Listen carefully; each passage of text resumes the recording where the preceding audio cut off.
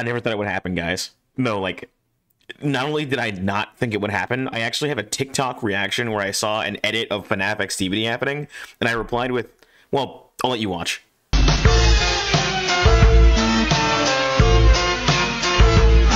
Could we stop with the Freddy Fazbear thing? Before you guys say it, I already know.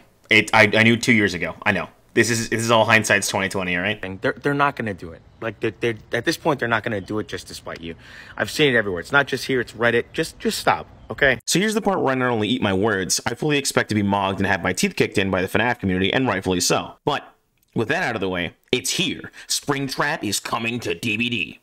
Well, most likely. Or we could have some sort of like second Legion situation where it's skins of every character. Of course they're gonna have that. They make legendary skins like it's no tomorrow, and I am sure they have no problem farming $15 skins out the wazoo. But I assume that is the killer. The question is Gregory a survivor? What do we know? Well, nothing actually.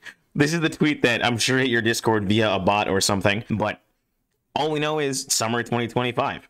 What do you guys think? Who's the killer? Who's the survivor? Is there a survivor? I opted here to say that I was wrong, own it, probably take the L, and take a lot of FNAF fan backlash.